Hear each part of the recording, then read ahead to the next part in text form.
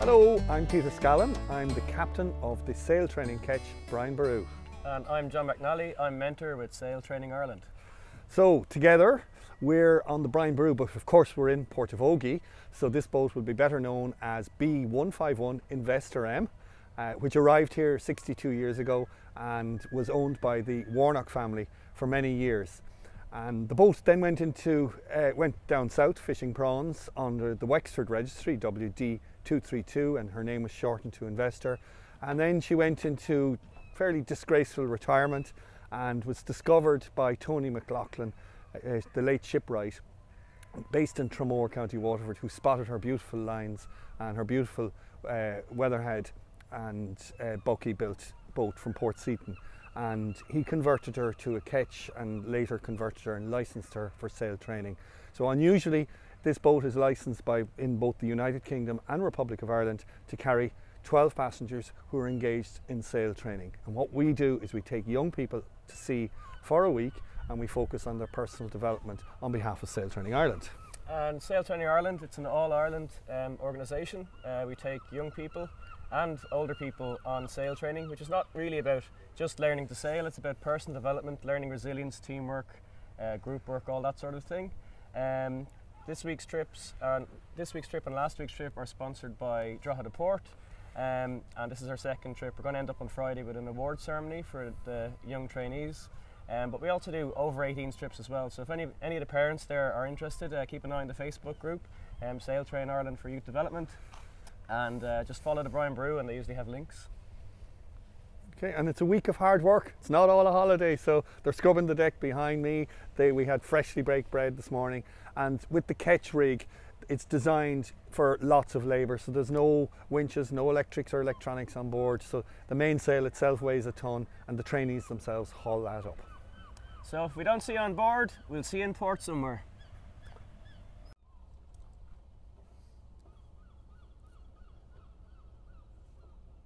I'm on the bowsprit of Brian Boru with two of the trainees. I'm Beth and I'm from County Meath. I'm Rohan and I'm from County Meath as well. So Beth, tell me, how did you end up on the bow of a sail training vessel? My mum wanted me to learn how to sail during the summer, so we went on the Brian Boru. And what were you hoping to achieve out of the week? I wanted to learn how to be on a boat and learn about all the different ropes and sails and stuff, and learn how to be with other people in small spaces.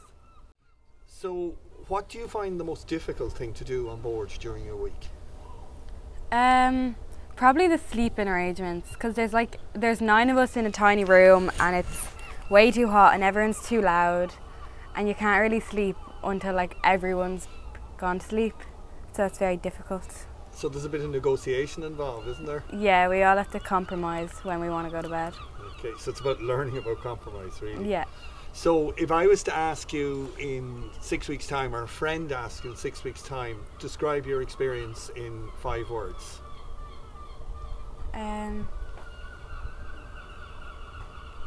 It was very fun and hard. Hard. Okay. Hard. Thank you, Beth. So, Rowan, why did you end up on the bowsprit of the Brian Boru? My parents thought it would be a good experience to go off on a week sailing around the East Coast, and has been, yeah.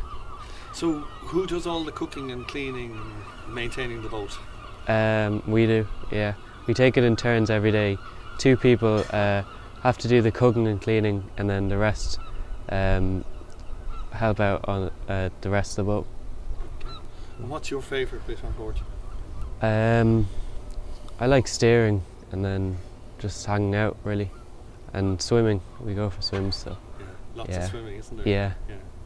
And what are you hoping to say when we're coming into Drogheda at the end of the week and your parents say, how did you get on? What would you like to be saying to them? It was fun, it was a learning experience, and I'd like to do it again, really. Okay. Yeah. Great. Was it hard work?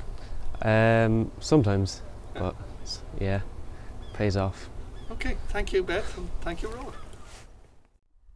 Last week I had the privilege of being aboard my father's fishing boat, the Investor M. Going back to the 50s, my father bought a boat by the name of the Investor from a company in Girvan. That was about the start of my father's fishing seriously.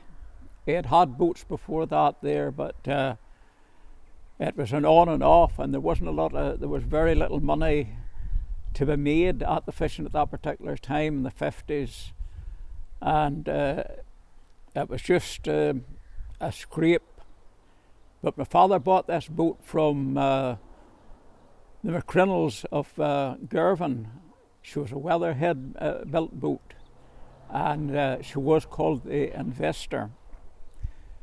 We kept her for about 8 years, up to 1960, and she was getting, she'd almost passed her day as far as fishing was concerned. So Alan and I were taking a better interest in the fishing then, and we thought about building a boat, getting a boat built. But the problem was, with nearly everybody at that particular time, where does the money and where does the deposit come from? So that was the main hurdle or obstacle. But with selling the first Investor, we bought a boat in between the Calder, the Wilsherney, a wee Noble built boat, our Miller built boat. A fine wee boat she was only 7 years old. But my father liked the weatherhead boats, he liked the build. So we sold that boat, but it was on and off. Could we afford to build a boat? No, I don't think we could. And well, I think we might. And that's the way it went on for weeks and months. We've got in contact with Mr. Weatherhead, Port Seton, East Lothian, Scotland, and we give him details of the type of the boat that we wanted. And in fact, my brother and I and my father, we sat down and drew a sketch of the boat, and we wanted a lot of beam, and that was for carrying herring. So we sent the plans across to Weatherhead, and he said, yes, no problem. He says, I could build a boat off those lines. And we went across when the keel was laid, and it was a momentous occasion. It was there was joy mixed with tears, and this is a very, very big undertaking. And if it doesn't work out, well, we don't know what the end will be, but we decided on a price anyway, which was enormous. It was £12,600, and that was like the man stepping on the moon. One great step for man. But we went across and a couple of times and watched the boat being built, different stages, to finally Mr. Weatherhead phoned us and he said, the boat's almost ready. We're going to launch shortly, and we'd like you all there, and we'll do the ceremony, launch the boat. And my mum and a lot of the family went across, and It was a wonderful occasion. Like it was something like beyond our imagination at that particular time. But looking back now,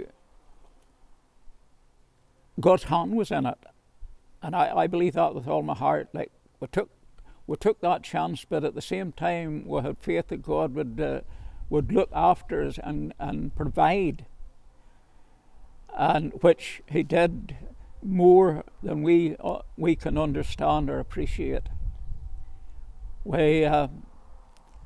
She was launched on Easter Monday, 1961, and it was a wonderful occasion. It was a lovely day. The weather was fine. There was no wind whatsoever, and it wasn't a slip as what we would normally use here with wheels on it, but it was just loans and tala put on the loans, and they pulled the wedges away, and away she went. There was no ropes, no wires or anything attached to the boat. She just, as soon as you went into the water, you pressed the button and started the engine, and that was really it. And come alongside the quay. They had about a week or a fortnight's fitting to do before the boat was finally handed over. And we, instead of coming up around Cape Wrath, the north of Scotland, we came through the Forth and Clyde Canal.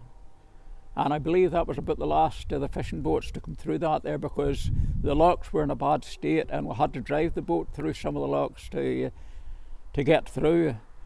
And we come out at Port Glasgow and come down through the Cumbries and past the Elsa Craig and round the Corsall Point and heading for home on a Saturday evening. And my father was a very conscientious person as far as being out on a Sunday on a fishing boat. And we just got into Portavogie at 5 to 12. And when we got in, there was a massive crowd waiting on this new fishing boat. And that was really it. But my father, all his life, it was a hard life for him. His mum and dad died when he was 2 years old. And it was tough. Tough for all the family, tough for everybody. And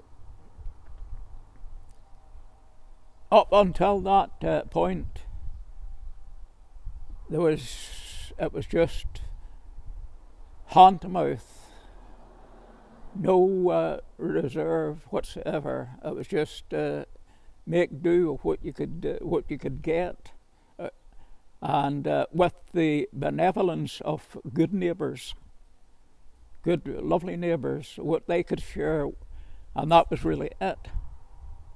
But the first investor was really the start of my father making, a go of the fishing and a go of life, really.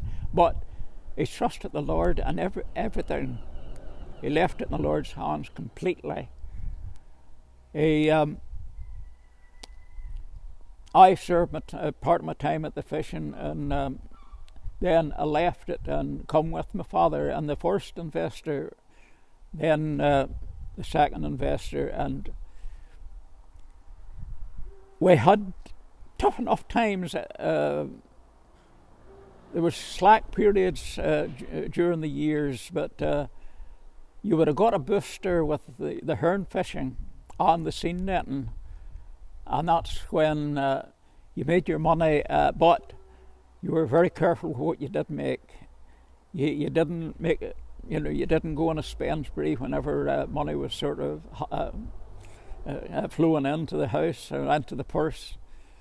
You just left it by for a rainy day, and that was the way. That was the fishing.